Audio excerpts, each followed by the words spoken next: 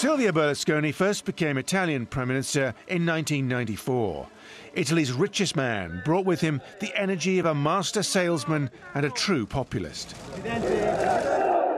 His centre-right Forza Italia party became a mainstay of Italian politics for 3 decades. He was brash and crude and occasionally embarrassing on the international stage. But enough Italians admired his self-made status and plain speaking. He was Prime Minister 4 times. Bye-bye, Silvio. He was forced from office in 2011 when the markets lost faith in his leadership during the Eurozone debt crisis. But he continued to exert influence from behind the scenes. Just last year, he played a crucial role in forging a right-wing alliance with Giorgia Meloni's Brothers of Italy and Matteo Salvini's League. Both politicians owed much to Berlusconi's populist legacy, and both were quick to pay tribute. Silvio Berlusconi era soprattutto un combattente. Silvio Berlusconi was above all a fighter. He was a man who was never afraid to defend his convictions, and it was precisely that courage and determination that made him one of the most influential men in the history of Italy, that allowed him to make real breakthroughs in the worlds of politics, communication and business. On this sunny day, a great Italian, one of the greatest, has decided to bid us farewell.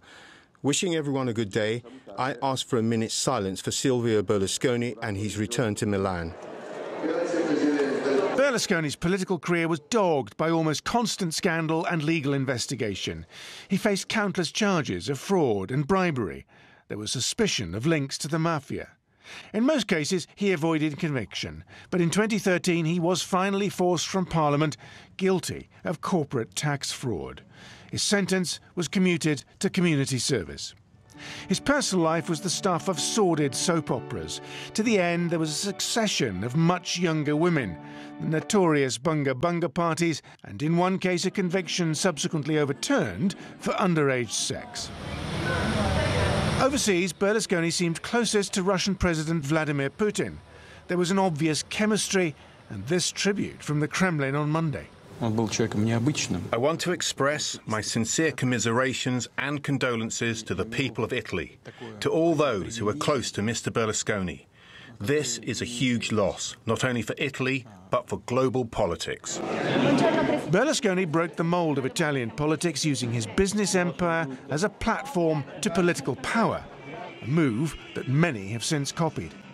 He was a divisive figure, but he became an almost permanent fixture of Italian politics, and like him or loathe him, Italians will feel his absence.